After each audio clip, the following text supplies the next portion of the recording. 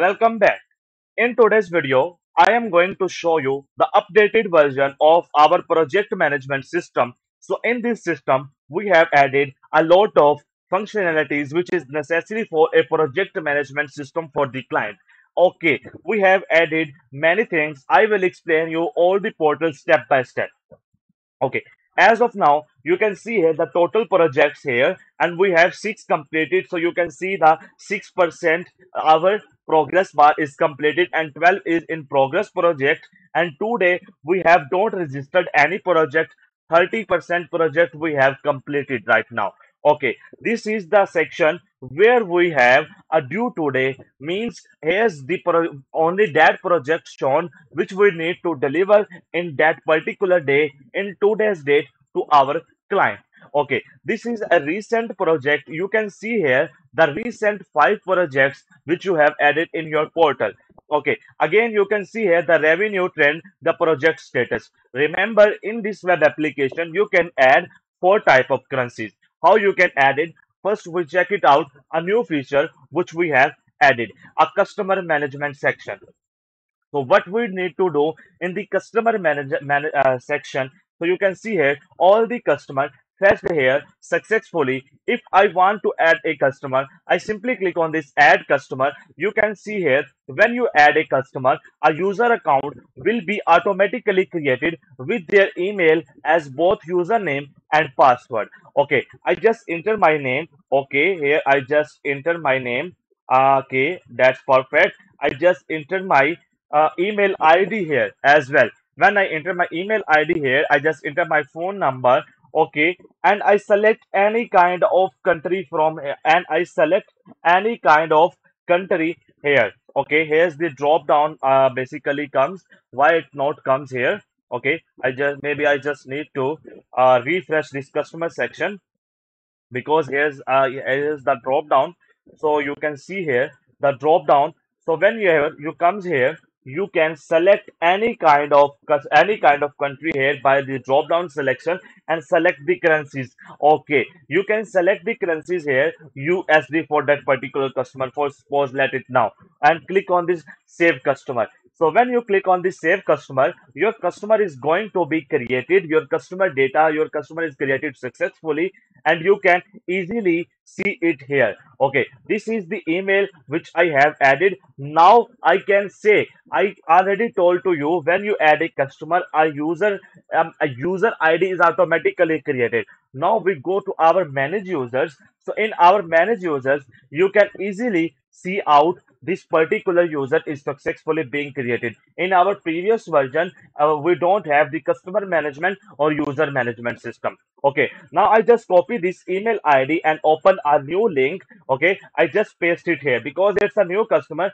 and just click on this sign in. So when I click on this sign in, right now I am logged in as a customer. Now, what thing I have added in the customer portal in this new version? You can see here the overall system status. In overall system status, we have 20 projects as of you now. We have overall admin can manage all the things, but what customer see? Customer see total 20 projects, 13 active projects, 16 completed projects, 12 progress project, and one pending. And here which project is currently working? Now what wait now the feature we have added the customer. If I want to add a customer project, I simply click on this new project, and when I click on this new project, I simply select here my username. Okay, I just select here this particular user. Okay, I just select from the drop down my username which I already have created. So currency automatically comes, for example 100 USDT project, and it paid me 50 USDT. 20% is the tax, and the status of the working is in the pending state. Right now the status is the pending. Okay, I need to deliver it today. Okay, the date of start is today and the date of delivery is also today. Client file URL, if I have a URL for the client give me a Google document URL, Google sheet URL, I just paste it here. Work URL, what work URL means I am working on the Google sheet for a client project. I just paste it here, so in the email they will get that. For example, I just paste it here, my URL. Okay, this particular URL. Okay, delivery delay reason. Okay, sometimes we need to delay the date, we need to update the date.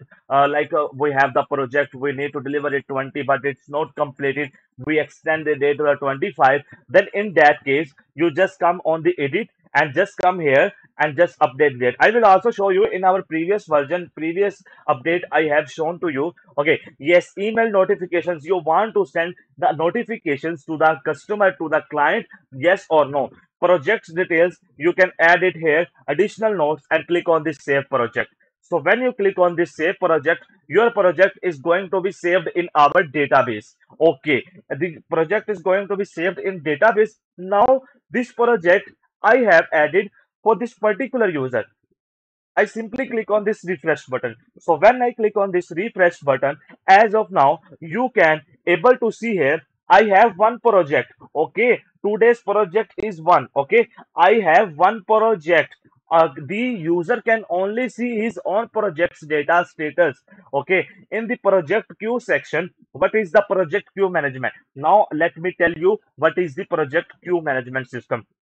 In this user section, user can see only his own project data in the queue management system. For example, I have added a project. I have the total 21 projects right now, and the 6 is completed. Now that this particular user have the queue number 16, means 15 project is before this user. Okay, I go to my web application and into the project queue section. So when I am in the project queue section, as of now, you can able to see what is the user we have created. This is the user. Okay, I just simply click on this start working and click on this yes, start working. So means I have start working on this particular project queue wise. Okay, okay. You can see here it's updating the data. Now I am going here and just go to my dashboard. It will refresh my data. So when it refresh my data, as of now, you can able to see here currently working on this particular project, this particular user. Okay, though now you can also see here your project is in currently working, and on the main time you will get the email updates. Your project is in now in active development, and you can see here. And when we have added a project, new project is created, and you can see here the start date or the due date as well. Okay. Understand. Now, when the admin is completed the working, so you can see here it's in the queue one right now, because the queue is automatically adjustable. It's in the queue number one. And when I click on this complete and click on this yes complete. So when I click on this yes complete, as of now, you can able to see here the project is completed and submitted to the user.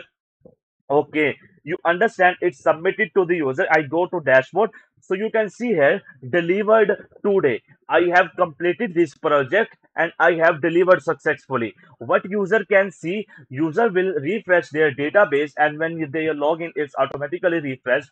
So in the video, I will show you the refresh. No active projects, project status is completed, delivered today. 100% progress. You have one project and you have one project completed. Okay, now, one more thing. Now, one more thing. When the admin go to the project queue section, for example, you have in the pending state, and right now I show you the pending projects. Admin start, for example, this particular Ahmed Khan project, and click on this start project. So when he click on this start project, as of now, you can able to see the project is going to be updated, and right now I am currently working on this. So when the user have the pending projects, they will see like that. Okay, I will show you. They will see like that. Right now, working on this particular project, you are already, you are still in the queue for the updation. Okay, so in this way, this web application can help you to manage your project section. So as of now, you can see here when you added the currency, so it will also a feature. This feature are already in our previous version, the USDT. So you can see here when you add a currency, the currency automatically comes here. The 50 is received and the 50 is pending. This PKR currency amount is pending, and this US currency pending. Thank you very much. Please subscribe our channel. Take care.